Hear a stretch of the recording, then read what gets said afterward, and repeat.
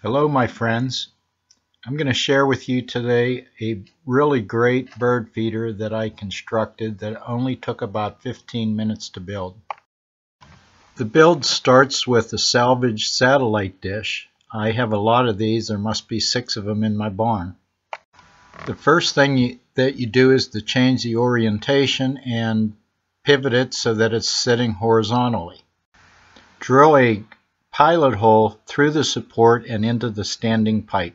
Run a sheet metal screw into this hole to secure everything. At this point you have a great bird bath, but I'm looking forward to making it into a bird feeder. The bird feeder needs to have drainage holes. Here I drilled about 7 of them.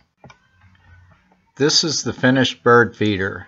The next thing is adding birdseed. Here I'm using a sunflower seed screen, and I'm just pouring millet and smaller seed onto the pan.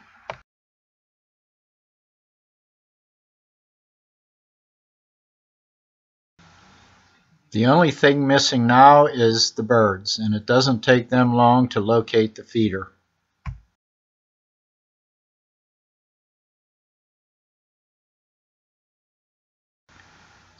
Before the bird feeder installation, it was rare that I saw a blackbird.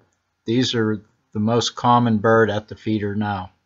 The other birds that discovered the feeder are the red-winged blackbirds, which is a few hundred yards from the feeder at my pond. They're nesting in the cattails, and once they found the feeder, they make the daily trip constantly. I'm taking these pictures with a game cam that I have, and I have left it up through the night. You can see here that the feeder gets visitors, and this raccoon has been disturbing the feeder every evening. Here the raccoon looks a little alarmed, and we're having another visitor. And if you can just see at the base there, it's a tip of a nose. And as you get a closer view, you can see that it is a deer that is also coming here and eating. After the visit of the deer, the raccoon was brave again and returned to the feeder.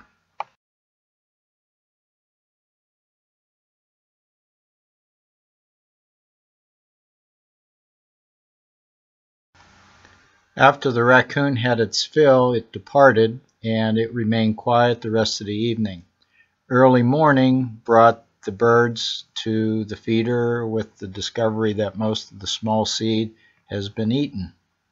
And the sunflower in its tower is laying on its side, but it's still filled with seed.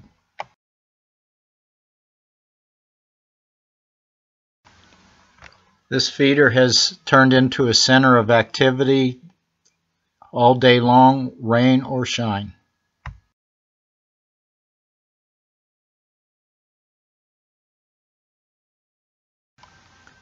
There's been quite a number of different birds that visited the feeder, even including a woodpecker. I don't think he was here to eat the seeds, but possibly there were some worms or insects amongst the seeds that he was finding. My morning chore now is to straighten out the sunflower seed tower and apply some millet and finer seeds to the tray.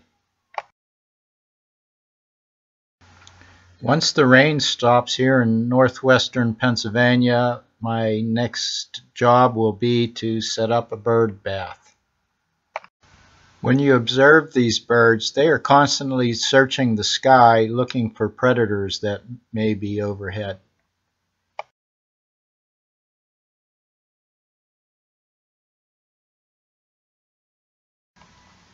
Here's a parent with its young one begging for food, and you can see the mother picking the food up and still feeding the young one like it's a little infant, even though the young one is the same size as the parent.